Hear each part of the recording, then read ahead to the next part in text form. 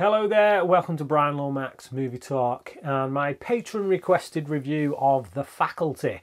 My patron Matt Kelly requested this one, a good friend of mine in fact. I actually used to share a flat with Matt, so yeah, we go back quite a long way. Went to my wedding and everything, so someone I know and very much appreciate. And yeah, he requested The Faculty. This is a film I used to love and I watched it an awful lot, and it goes back to obviously the Scream era when Scream kind of revitalised not just the slasher genre but really the horror genre. It made horror cool again. The writer of Scream is on board for this, penning the script. He didn't come up with a story though. The story it was done by a couple of other writers, and obviously because Williamson was fresh off the success of Scream, he was the go-to writer for this kind of movie. It is directed by Robert Rodriguez and pretty much done everything else by Robert Rodriguez. Yeah, he edited this, he did the sound on a lot of it. The guy is just, a one-man movie-making machine. I know he has like Troublemaker Studios in his own home, so yeah, this is a guy who a very hands-on filmmaker. Seeing this coming out, being aware of Rodriguez, thinking he was a pretty good director at the time, still do, and then seeing Williamson's name attached to it, I got quite excited. And obviously as well, being a big sci-fi fan, I was in. And I, like I say, I loved it. I thought it was great. But the question is, has it held up? Does it hold up today when you look at the horror landscape, the sci-fi landscape today? So I'm going to say the answer to that, the simple answer to that is no, not quite. However, it is still very entertaining. Obviously, for those who don't know, it's basically Invasion of the Body Snatchers meets a John Hughes movie, So it takes place in a high school, very unrealistic high school, it must be said. It's like the clique kind of mentality of high school, but ramped up to 11, big time. We've got teachers in this school who quite frankly should not be there. We've got one played by Famke Janssen, and so they make her character this kind of really shy, put upon teacher who's very nervous around the students, and I'm just like, how are you even in this school? How did you even become a teacher? You've got no power, no authority whatsoever, and you get pushed around by these students. And obviously it's very purposeful because they want to show that when she becomes an alien kind of replicant or whatever you want to call them, she takes on a new life. She becomes confident, or this, that, and the other. But I just think it's so on the nose. It's so heavy-handed in the delivery of how they do it. It's just, yeah. It's a bit extreme, and that can be said for much of the characters in this film. Like I say, you take those John Hughes kind of archetypes and you just ramp them up to 11. So the script for this as well, it's not quite on the level of Scream, and I don't know if that is because it wasn't Williamson who came up with the inception, so to speak. This isn't a story that came from his mind. He's taken on someone else's story and written the script to it. But even so, I feel like his dialogue at times gets a little bit grating. Like the kids all played by 20-somethings, whatever. But they all talk in just ways that are just highly unbelievable. And I get that's a style, in much the same way that Aaron Sorkin has a style. People talk in an Aaron Sorkin movie in a way that people wouldn't really talk in real life. But there's a high level of intelligence there, I feel. And I feel like that level of intelligence isn't quite evident in a Kevin Williamson script. Not that he isn't an intelligent guy, don't get me wrong. For whatever reason, what he did with Scream, his language, his style, it worked. And when you put it here, I don't know, I feel like it's just not aged as well. I can watch Scream and it still works for me. Whereas this film, I feel like the kids are too knowing. They're too clever for their own good. You know, you've got this character Zeke, who is a drug dealer who, you know, again, the whole school knows this guy is dealing drugs. He's a guy who's been pushed back a few years. He seems to want to stay in school for whatever reason. How he gets away with it, I don't know. It's far too much of a stretch, given that, like I say, everyone seems to know this guy's a drug dealer. And yet he's still on school grounds. So you've got all these different kids who come from different cliques in the school who shouldn't really be together, shouldn't really gel together, but they're forced to kind of work together because they discover that there is an alien invasion that is taking place within their school.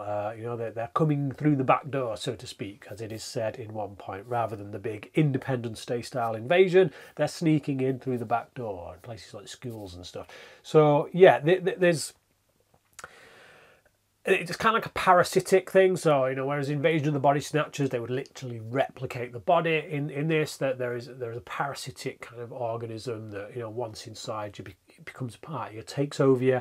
And that typical trope that I kind of don't like, where you kill the queen, you kill them all, and it's just, yeah, you've got one character who is a sci-fi nerd, nut kind of geek, and she's the one who comes out with all these theories because she's seen them in science fiction films and stuff, and they just so happen to be true. And she's the one who says, yeah, you know, there must be a queen, let's kill the queen. And it's just like, there's no hard kind of science or detective work that is done with these kids to find out what is going on. It's just like, yeah, we saw this in a science fiction movie, so we'll go with that.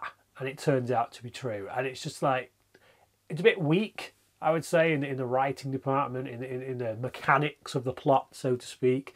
But I get that it is playing into the tropes of science fiction movies, you know, films like The Thing and Invasion of the Body Snatchers and all that kind of stuff. So, yeah, I like a lot of the nods. I think there's some pretty good special effects in it. Laura Harris, I don't know what's happened to her, to be honest. She had a bit of a promising career. I really loved her in the third season of 24, actually. Or second season of 24. Second, yeah. And she's pretty good here. But, yeah, I've not seen her really in anything since, I don't think. It's a good cast of actors, but I think a few of the characters, one in particular, is really annoying. So you get this character played by Jordana Brewster. She's the typical head cheerleader type who's, you know, queen bee and all that.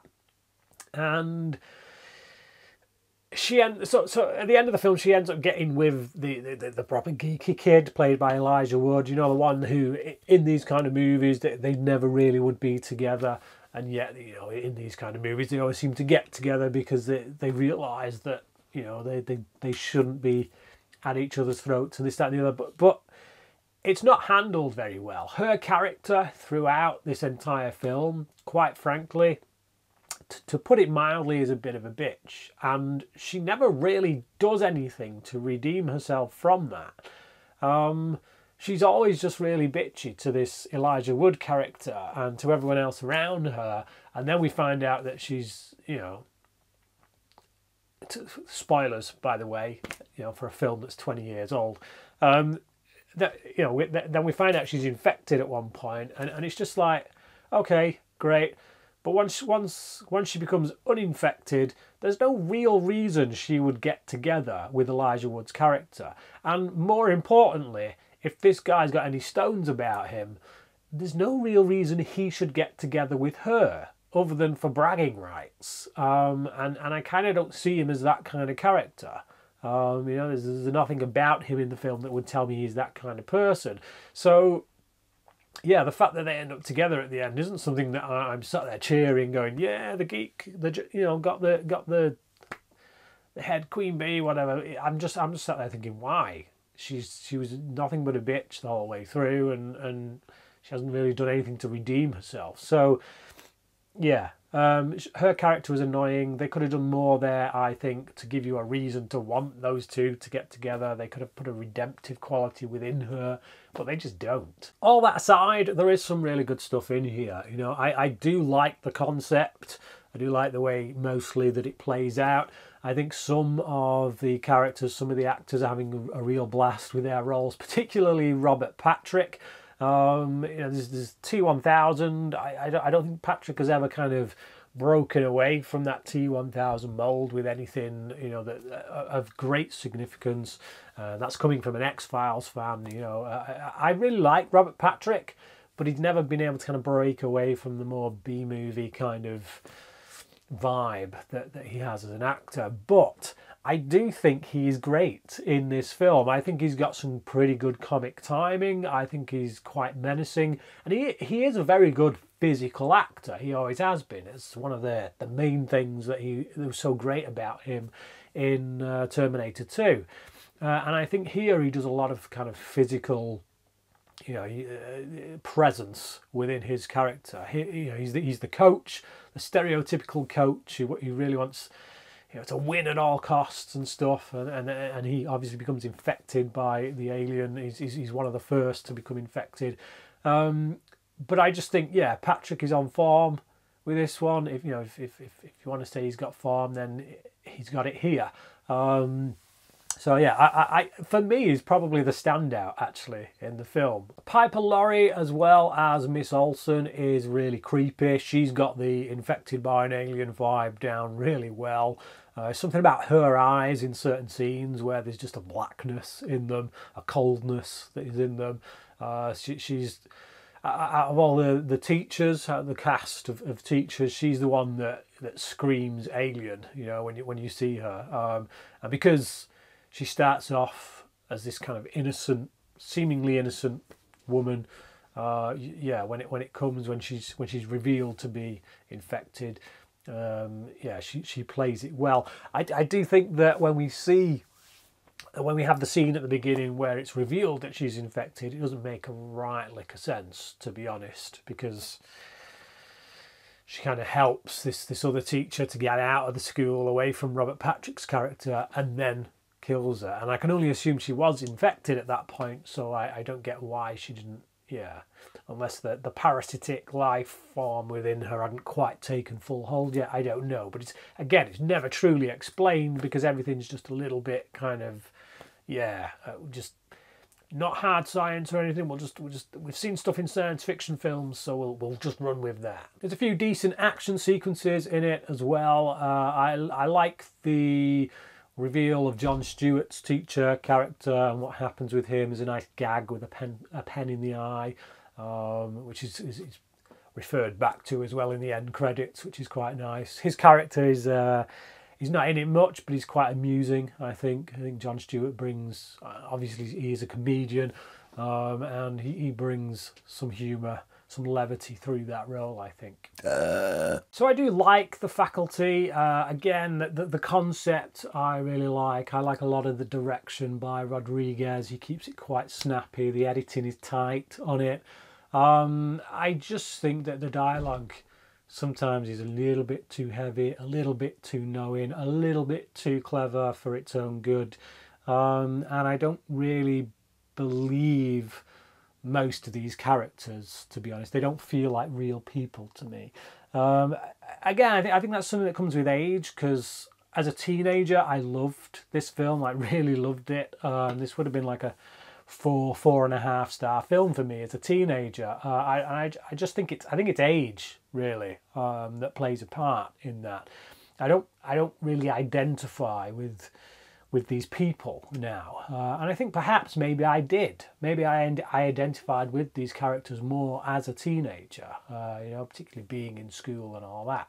So that could have something to do with it. But now, being a 40-year-old guy, you know, with kids, looking at this, I'm just kind of like, I'm past it. I think it's still a good film though, but just not one of Rodriguez's best, I don't think. So yeah, I'm going to give it a 3 out of 5. As I say, entertaining, and if you're at the right age mark, I think you'll probably get a lot more out of it. But if you have seen The Faculty and you think I'm full of it, then please do comment below and let me know your thoughts on the film. And thank you to Matt, obviously, for being a patron, but also just for being a good friend. And yeah, thank you for watching this video. And until next time, cracking.